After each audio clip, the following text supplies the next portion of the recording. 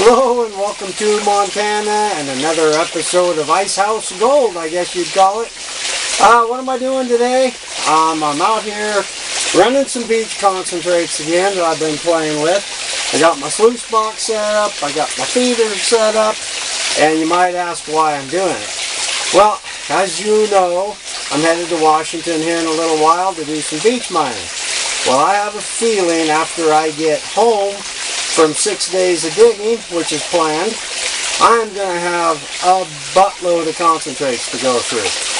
My original plan was just to run it through the Blue Bowl, but I watched the live stream of Washington Beach Mining this morning, and boy did he bring up some good points, you know. That guy's got it down as far as getting your material all down and going through the gold. I think he's got a pretty cool setup with the multi-sluice and everything. If you haven't seen his channel, go there and check it out. The guy's got it down. And also you can see what kind of gold we'll be dealing with when we get back, hopefully. Hopefully we'll do pretty good. We're also going to meet up with him down there in Washington while we're there, and also Ira. So we'll be having a good time down there. So my plan is I'm going to start by running this through my hopper that I made, and I want to just peel off the sand real slow, try and leave the gold behind. These is concentrates that Ira brought over to me. It's concentrates from 8 buckets of beach sand. It's got some pretty good gold in it. I've been playing with it. So my idea is to see how far I can get it down with the sluice mat and catch it, and then go through and maybe my cleanup sluice, and then maybe the Blue Bowl. Because I don't want to spend 2 weeks when I get home from Washington cleaning up gold. So just an idea, kind of a mock-up run. I'll get the camera and show you what we're doing. But there's the concentrates I'm running. Not a ton, but if I could get it down to a couple cups, that would be pretty sweet. Here's my little hopper that I made, where we'll just feed in the concentrates up here. And once I get it concentrated, we're just going to run it real slow. Run it through there. I've got some deep V matting silicone at the top. I've got some sawtooth matting down here. Then my little hopper I made. This thing is sweet. So think about this. I really like this. So we've got a couple 100 gallons an hour going down here. And then we're going to add to it about a quarter of the way down. More gallons per hour. Then we're going to come down here and add the full strength. I ran this last time. That was crazy. Nearly 90% of the gold ended up in the back of the hopper there. That wasn't with beach sand, so we'll just go ahead and run this. This is my Lego mat that I'm running. I made out of silicone and Lego. So far the results have been awesome with these things. Hopefully I can peel away the black sand and leave the gold. So on first inspection, we got quite a bit of gold right up here.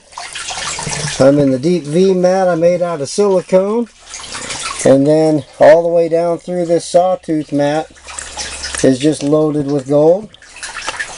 So I get my camera right there, you can see it now. I got the top tray out, and what I'm looking at is this is kind of how it acted last time, but I can see this black sand back here is just peppered with gold. So it's kind of still working like a fluid bed does. There's gold in here. There's gold down in here. In these first few riffles. This is also silicone mat I made. Let's see if I can get a picture. You can see the gold in there. But then I get down here and start looking in the mat itself. I see a lot of black sand, but I'm not seeing any gold. I can't see one speck. Now, granted, it's probably down underneath that black sand, but from what we saw from the top tray to the hopper is pretty amazing. And these are all concentrates, so it's not even running like real beach sand. I plan on running this when I head to the beach, along with the other 4 feet that I made. So we'll have a total of 8 feet. Alright, I'm done running the tailings again for the second time. I did everything, reran everything except for what was in the hopper. So I emptied the mats out, reran them again, along with the tailings that were in the bucket. And what do I see up here? I see very, very little gold. Get the camera right. I see, I don't know, 10 or 15 little pieces of gold in the top tray. So I feel pretty confident between the top of the hopper, the bottom of the hopper, and the sluice box mats. We pretty much got all the gold we're going to get out of those concentrates at this point. Oh, I'm loving this hopper. I know it looks redneck as heck, but it works and it catches gold. So I'm super excited about that. The mats I love. So let me go ahead and get this cleaned out. Then I'll take the concentrates and I will get the sluice box set up with the Gold Rush Nugget bucket underneath. And we'll see if we can take these cons down a little bit further. Well, I'm back. I ran all the concentrates through the cleanup sluice. I hope you can see that. There's lines of gold there. I've got gold all the way down the sluice. So, yeah, it did a pretty good job though. I went ahead and took the little tub out of the bottom of the Gold Rush Nugget bucket and just kind of swirled it around. These are the concentrates. But yeah, there's a few, let's see, where did I see them? There's a few little specks of gold in there. There's one. Yeah, there's a little bit of gold in there that I can see, not much at all. So I'm going to go ahead and clean this out. I'm going to rerun what was in the little tub there from the Gold Rush Nugget bucket. And we'll run that again and we'll see how much gold we can end up in the top of the mat there. So I'll be back. Okay, I ran the tub out of the Gold Rush Nugget bucket there.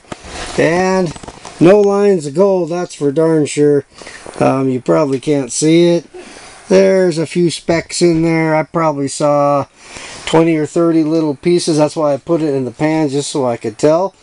So I'm pretty confident I got most of the gold out of there. So I'll go ahead and clean this up.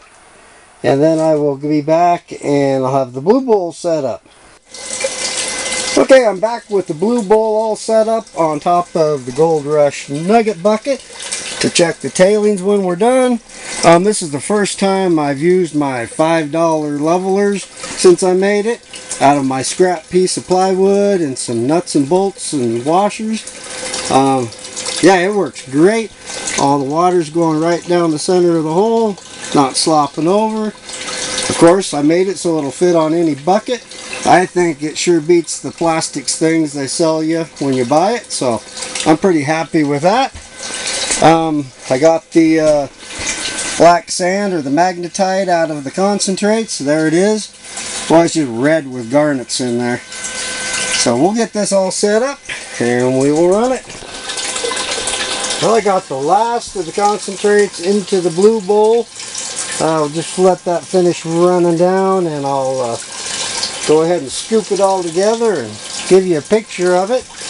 But dang, I think I am ready to hit the beach now.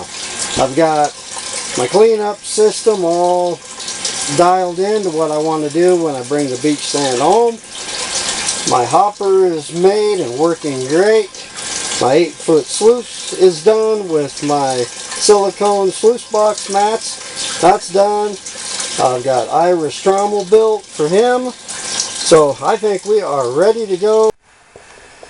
Well, there we have it. There is the end result. That's a pretty nice fine gold in there. Oh, I think I am ready and I can't wait to get to the beach and dig, what, 15, 20 buckets a day for 6 days. That ought to be a lot of fun. Please don't forget to hit the subscribe button. Thanks for watching and we'll catch you next time. Bye now.